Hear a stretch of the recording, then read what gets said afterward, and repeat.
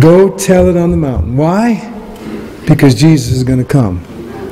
And wouldn't it be incredible? Wouldn't it be incredible if He came this year? Wow. Wow. And there are times it feels like it could happen, right? Jesus is going to come again. Welcome to 2016. Happy New Year to all of you. And I just would like to just share a few personal review of the year personally. How I have felt and sensed God's blessing. And then I've asked two of our young people to join me in just a moment, okay? I had the privilege in March to travel with my daughter and her graduating class. And we went to Costa Rica and we did a mission trip. And on the Wednesday night that we were there, it was my responsibility to have a little prayer service, a prayer meeting for a little tiny church that we were working with. Actually, the students were going to about 4 different sites. And it was one of those little tiny carports on someone's garage, white plastic chairs that everybody pulled out, gravel on the floor, a couple light bulbs strung in that little tiny area. And it was a privilege for me to be there. And Skylar sang a song with me. And I hold that close to my heart. Thank you, Jesus. And then Kelly Wiedemann, another blessing, where I just felt really privileged. I had the chance to go with the orchestra and choir and handbells from Shenandoah to Europe. And one of those evenings we were in a little church in Nuremberg. In fact, the orchestra filled the whole front of the church, and there was barely room for the handbells. And the place, there probably was about 300 people in there. It was just a real precious moment. And once again, I don't know how it happened, but I came up front. Well, I know how it happened. My friend Stan Siedelbauer is the head elder there, and he asked me to sing a song. And so I stood up front with a guitar, and the orchestra was behind me. And I just did one of the songs that you and I like to sing, God on the Mountain. You know, sometimes life we're in the valley, sometimes we're on the mountain, but it doesn't matter whether we're on the mountain or in the valley, God is still God. And I was getting ready to sing, and I turned around and I said to the orchestra, I do this in the key of D. And all of a sudden, as I'm singing and playing guitar, here the orchestra comes in. And it was one of those moments that I just will never forget. I'll always just hang on to that. That was such a blessing. I feel blessed. I suppose number 3 is it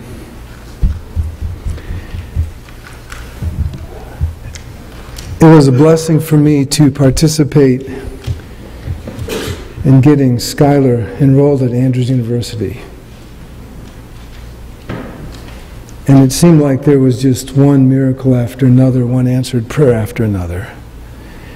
And I just continually say, thank you, Jesus. Wow. It's a blessing to reflect on family. I see many of you are with family today, amen?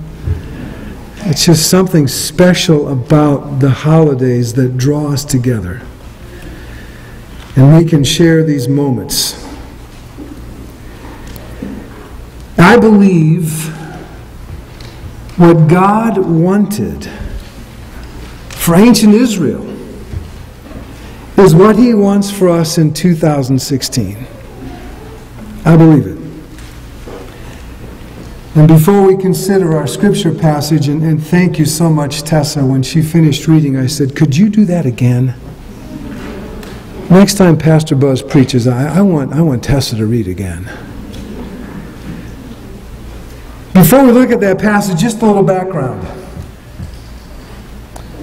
Zechariah was a Levite. That means he was a priest. He was a member of that family. But he wasn't born in Israel. He was born in Babylon. And he was among those who returned from captivity. Stop.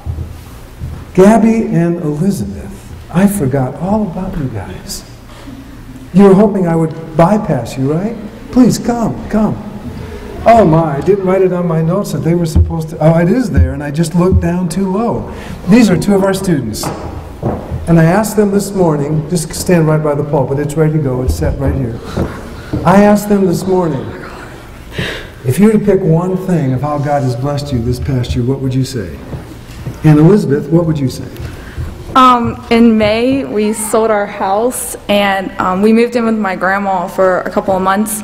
And Is that a blessing? I mean, yeah, that was a blessing. That's good. It's nice. Sometimes 7 months sounds like a little long to be with grandma. And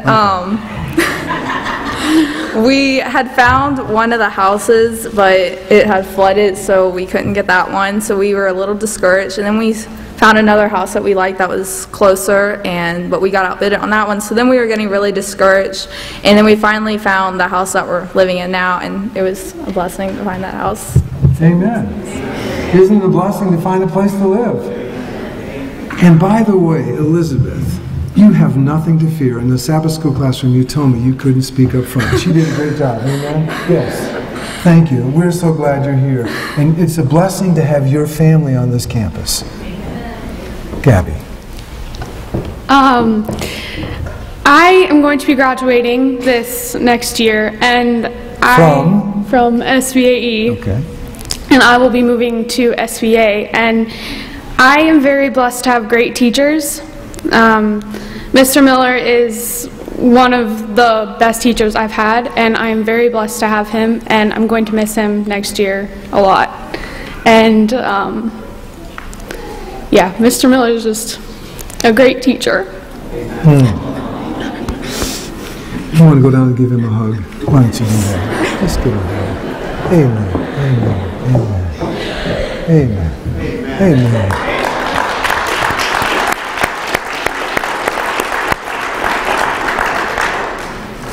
Wow.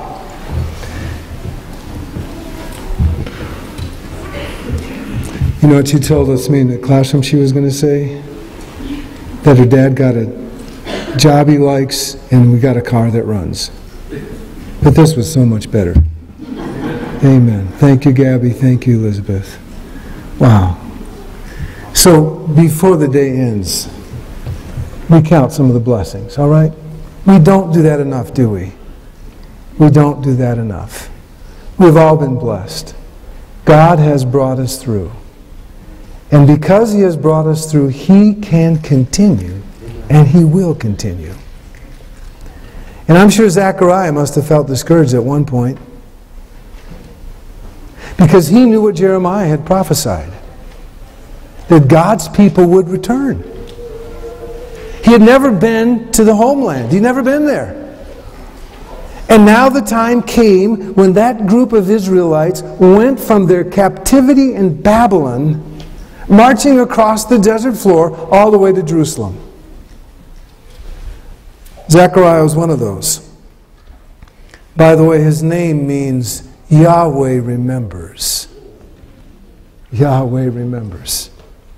His prophetic ministry took place during the time of the Jewish restoration, which means that Zechariah only knew Jerusalem as an unfinished city. The walls and gates were up, but the temple was not rebuilt. He had never worshipped in the temple or served as a priest in the sanctuary, and yet he was a Levite. I can imagine there must have been places in the city that carried a visual reminder of war and destruction. Piles of rubble, vacant buildings. And it was Zechariah that God used to bring prophetic words that brought hope and encouragement to returned people. And I believe I believe what God wanted for ancient Israel, He wants for us in 2016.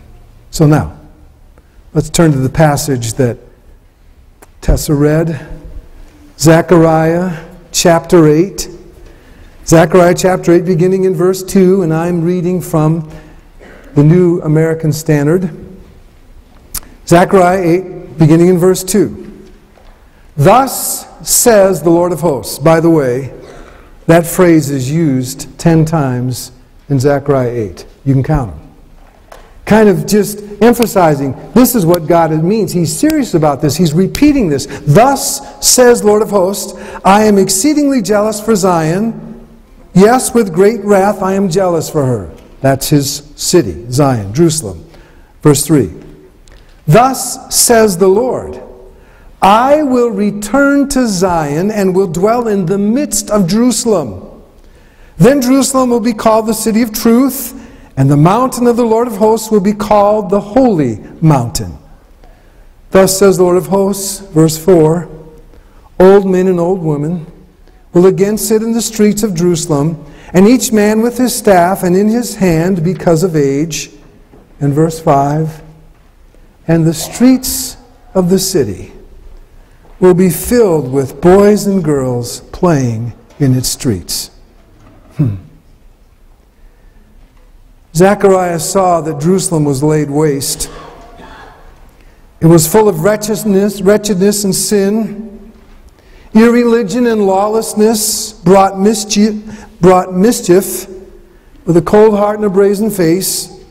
Justice refused to listen to the complaint of the weak and withheld its hand from the punishment of the strong. Zechariah saw oppression and poverty follow in the track of this godlessness. The defenseless were plundered, and suffering fell heavily upon the widows, the orphans, the strangers, and the cripples. They cried in vain to those who should have been their helpers, and no one responded. So the Lord became their avenger.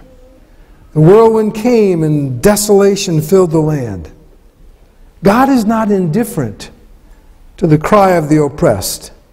In every land, wickedness, corruption, and cruelty are the forerunners of doom. But when the doom comes, the helpless are the greatest sufferers. In days of distress and in times of wickedness, the streets are only safe for the strong. The return of the Lord changed the character of the city and its condition. For it says, I will return to Zion and dwell in the midst of Jerusalem. What a great picture of God. That's the Emmanuel, the God with us. The same God who said to his people in Exodus chapter 25, build me a sanctuary and I will dwell among them. Build me a tabernacle and I'm going to live there. What a picture of God. The great God of the universe. He doesn't find himself perched on some lofty height looking down on us. It's not like he's in a gated community and we're outside. God says, I want to dwell with you. I want to live with you. I want to be a part of your life experience. I want to be part of your family. That's what he's saying. Please. The return to the Lord restores truth, and truth establishes holiness. The character of the people is changed, and immediately their condition begins to improve. Prosperity comes back. Religion solves the problem of unemployment. The true remedy for a bad economy is a return to righteousness. The best cure for poverty is a revival of religion. When the Lord returns, the land smiles and the people sing. The prophet continues in verse 4. Thus says the Lord of hosts, old men and old women will again sit in the streets of Jerusalem. Tessa's Bible said with a cane in their hand. And the streets of the city will be filled with boys and girls playing. I love that picture. The streets are not a compound or a labor colony, but this is a city. A neighborhood of homes where strong men work and old folks and young ones play in the streets. The whole population is secure and happy, defended by the holy presence, which is as a wall of fire surrounding them. There is nothing in the city that's so important as a child. An impoverished childhood means an impoverished nation. An endangered childhood means an endangered nation. As the child is, so the country will be. And Zechariah saw the way Jerusalem was. And under inspiration, he declared, old men and old women will again sit in the streets. And the streets will be filled with boys and girls playing. Think about it.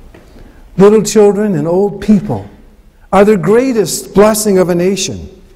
They're the test of its government. A world without old people and little children would be a miserable world. Why?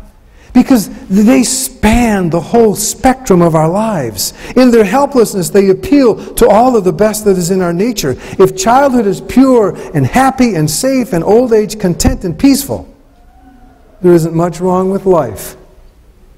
But if a child is neglected and old age is despised, the curse of God is not far off. And the prophet says, they shall play in the streets. Play is the prerogative of children. Childhood is the time to live in lands fueled by imagination and in homes without fear. When the streets of the city are safe enough for children, they'll be good enough for everybody. And I believe what God wanted for ancient Israel is what He wants for us in 2016. Thus the Lord said, I will return to Zion and dwell in the midst of Jerusalem. I believe our campus does best when God is present. I'm stating the obvious. Our campus does best when God is present. And there are two things which encourage the presence of God. What was the city called after the Lord returned? The city of truth. Truth encourages the presence of God. Amen. What did Jesus call Himself? I am the way, the truth, and the life. The city of truth, the city of Jesus. When Jesus comes, when truth is part of what we believe and hang on to, when truth becomes the foundation upon which our actions are revealed, God's presence comes close. And not only that, was Jerusalem to be called the city of truth, it was also the holy mountain. And that expression goes back to when God gave His commandments. Mount Sinai shook. It was referred to as the mountain of holiness, the holy mountain, God's commandments. Israel missed God's blessing and presence because they were disobedient. Let us be obedient to the word and will of God. Our campus does best when God is present. Second thing, the Lord says, old men and old women. I like that. It's including me. The Lord says, old men and old women will again, they'd been there once, they will again sit in the streets. The margin in my Bible says the squares. You get that picture?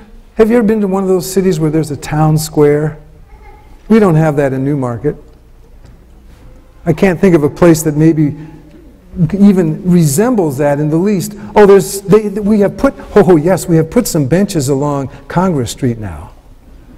We have a semblance of a square. But you've been to those cities, haven't you, where there's a square. And the old men and old women will return to the square. What does that mean? What are they doing in the square? It's a safe place. It's secure. They can go out and talk and get out of their homes and visit and catch up and find out, well, you know, maybe we do have something sort of like a square. Have you ever been to the post office in Newmarket around 11 o'clock? That's kind of the town square, actually. Isn't it, George? I'm thinking about that. You know, we come in, we talk, we say hi to people, and I have made, at certain times, I've made several pastoral visits in the post office.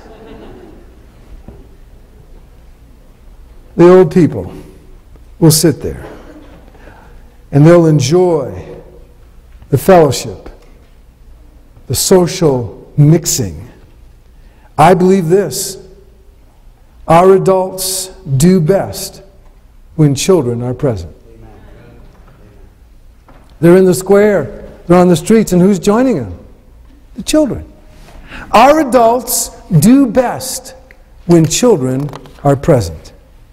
We've just come off the Christmas season. All of us know this, don't we? That Christmas around the tree is always better when there are children. There's something about the presence of children at Christmas time that just bring that life and that joy.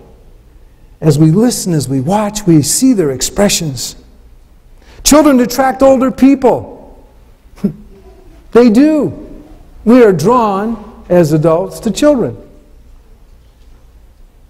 The week before Christmas, I was invited to play music at the Christmas dinner on Wednesday at Life Care. I don't mind playing music, Christmas songs, I enjoy it, but I don't always like to do it by myself. And this was the week leading up to the candlelight concert. I knew if I asked Kelly to come, she would say no, because she was busy. I just knew it. Andy, I think I contacted him. He was gone, you know. Maybe it was the week after the concert. That's it. You were getting on an airplane. That's what you told me. I remember that now. Getting on an airplane. Okay. Board on. Andy couldn't come. Tom, I don't know if I asked you or not. I'm sorry. I may have forgotten. But it came to my mind. What about Stephen and Alex? And so I sent their mom a text. And sure enough, they were available. They weren't taking finals or anything like that. They came, and we had a wonderful time. We went from table to table at that Christmas dinner at Life Care. And you know who the heroes were? It wasn't me. All of those residents of Life Care love those two guys.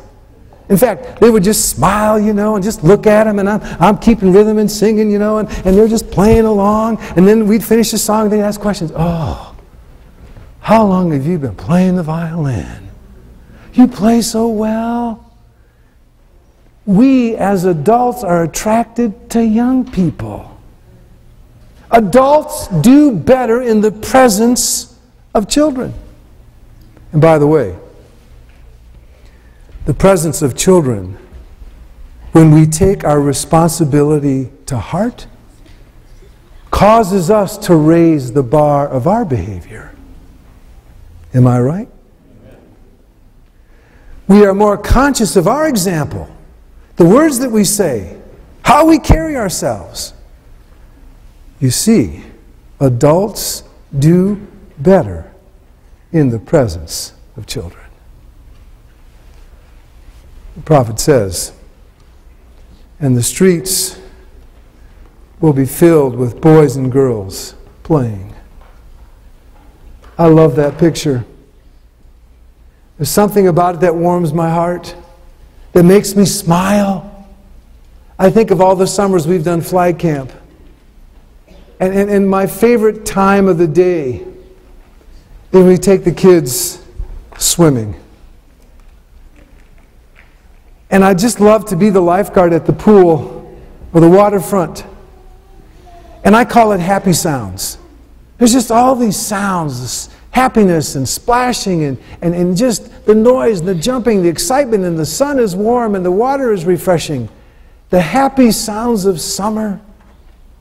And here, when God is present on the campus, when He's present on the city, it makes the streets safe for the children. And we hear the happy sounds, the simple sounds, not complicated. By the way, it's very difficult to play a computer game in the swimming pool. You know what I'm saying? It's simple fun. And there's all kinds of things that happen too. You know, and this is the other thing that's kind of fun. Because not only do adults do better when children are present, children do better when adults are present. Pastor Buzz, watch. Oh, sometimes I wish that Mom and Dad could be there, because I have seen the first time your children have jumped in the deep end, have gone off the diving board, or floated on their back, or had some kind of something going on. You know, there was some little crazy game, and they were all imagining these things. I've seen that. And I've spent a lot of time where they've just, Pastor Buzz, watch. Or remember when it was with your kids, watching the boys build stuff with Legos. I mean, they made all kinds of stuff. Just watch. All you had to do was just be there and watch. Or watch the girls play mommy, cook in the little kitchen. Oh, I've eaten so many imaginary dishes. All of them were yummy. Oh, that's good. Make another one, you know. Children do better when adults are present. Which means we need to be present. We need to be there. Show up. Participate. Several years ago, I had the privilege of being at our university in Thailand, Asia Pacific International University, 2 hours from Bangkok. Like many Adventist schools, located in a prime spot, nothing is around it. Just the campus. All kinds of fruit trees and nut trees. I was the first time I ever saw a cashew tree. We were surrounding the campus. Beautiful dormitories, beautiful grounds. The guest house was on Faculty Row.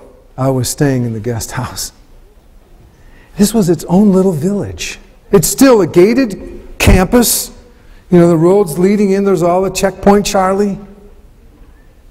But there, I was walking back from the meeting one night, and coming down on that Faculty Row, and here's all these houses, and it was so warm and pleasant.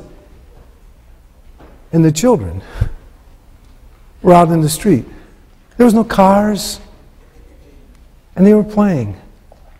They were just having fun. There was no, you know, maybe a stick, maybe a ball, maybe just talking, maybe a bicycle. I can't remember, but they were just playing. A few street lights. It was absolutely safe. And I remember as I stopped there and I just was taking all this in, I thought, wow, this could be a little bit like heaven.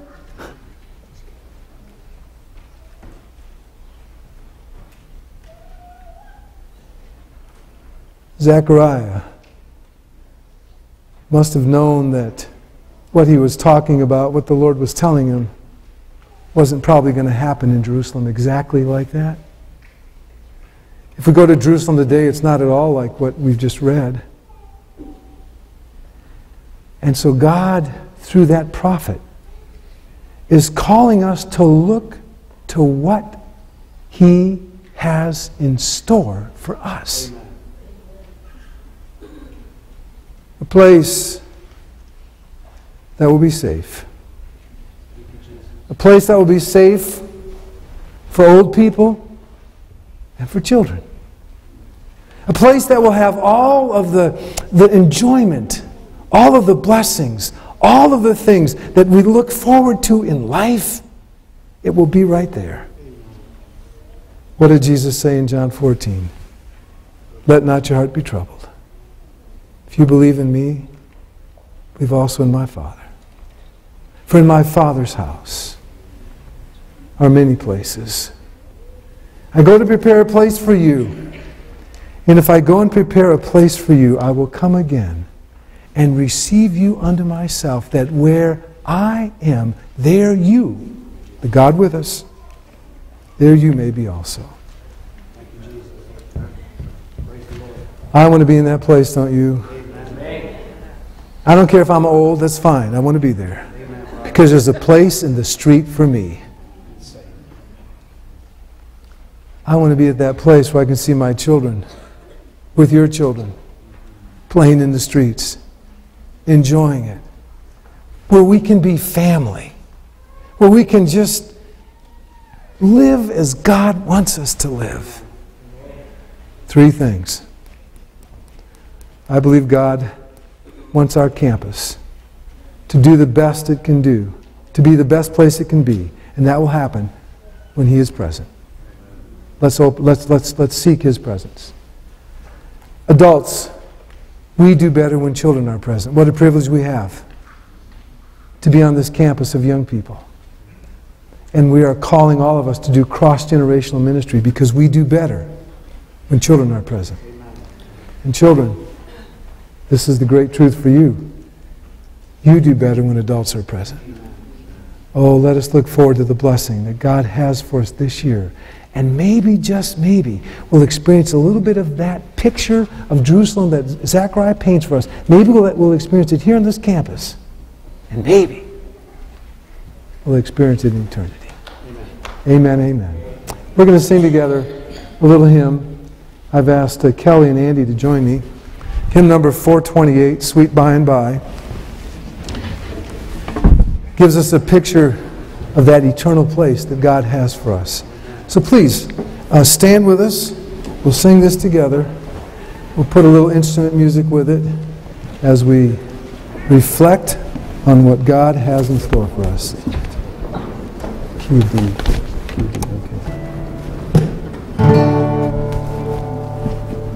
Go ahead and start it off. Start it off.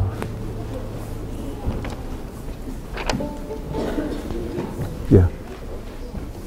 Yeah.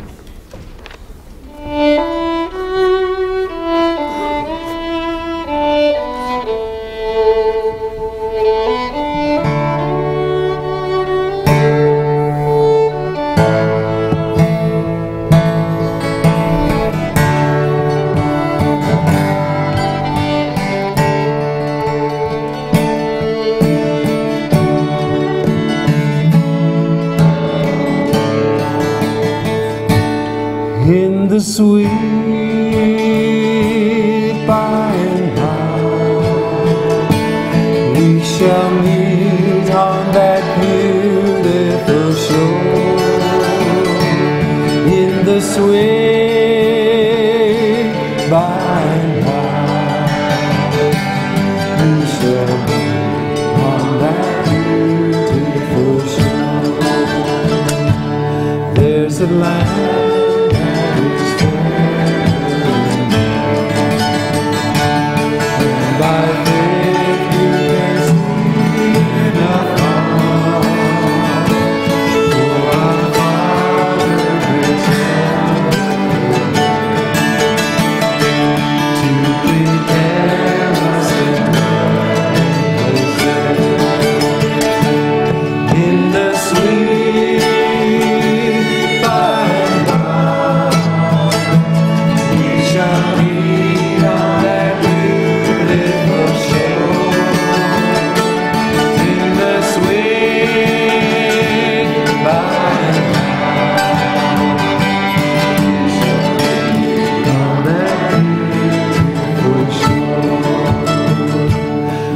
shall sing on that beautiful shore the melodious songs of the blessed, for the spirits will follow.